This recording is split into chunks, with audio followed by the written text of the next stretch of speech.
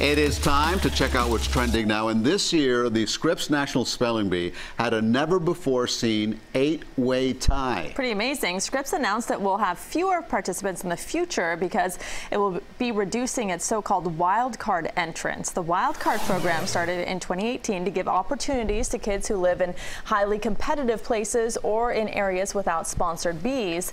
The spelling bee will have roughly 140 wild card entrants, down from nearly 300 this year, and will only be available to 7th and 8th graders. Whether it will have fewer champions remains to be seen.